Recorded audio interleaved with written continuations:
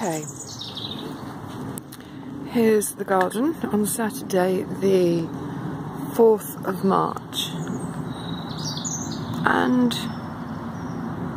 Lula, or rather Luna or Luli, has come to join me. So, greenhouse has been covered in plastic, and I've put buttons down the side to keep the plastic on, and in here, let me see, look, this is how it's like one of those freezers. Oh, I've done a makeshift tie at the bottom. Let's see. There it is.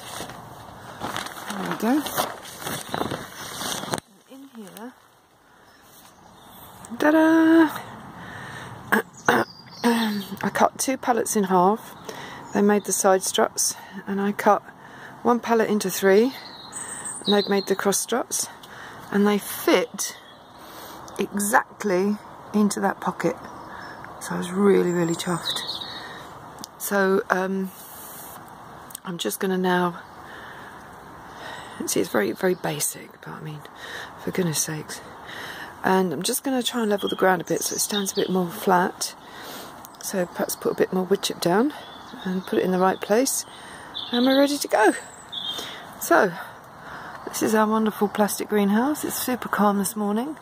I'm going to do some seeding.